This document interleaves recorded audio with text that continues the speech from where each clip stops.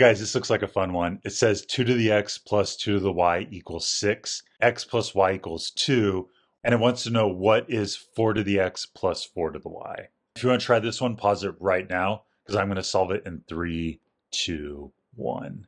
First, let's copy down this top row. 2 to the x plus 2 to the y equals 6. And let's square both sides of the equation. On the left-hand side, this thing squared is equal to this thing times itself. And then on the right-hand side, 6 squared is 36. So what is this times this? Let's bring it down here. We're going to multiply all this out. We're going to do 2 to the x times 2 to the x plus 2 to the x times 2 to the y plus 2 to the y times 2 to the x plus 2 to the y times 2 to the y. For the first term, 2 to the x times 2 to the x, that's 2 to the x squared.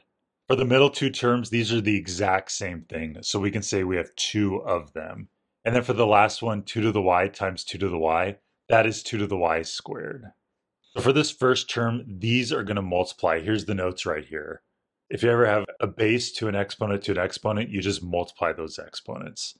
Well, since they're just going to be multiplied, we can change their order. So we can rewrite this as 2 squared to the x. So this is the same thing as this, which is the same thing as this. And then now let's simplify this middle term. If you're multiplying 2 powers with the same base, you can just add the exponents. Here's the notes right here. So this 2 to the x times 2 to the y would become 2 to the x plus y. And then for the third one, same thing, these exponents are going to multiply, so we can just swap them. It'd be 2 squared to the y, which is the same thing as 2 to the y squared, and vice versa.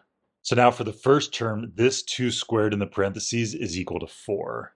And then for the middle term, let's copy it down. And then for the third term, this 2 squared in parentheses is 4.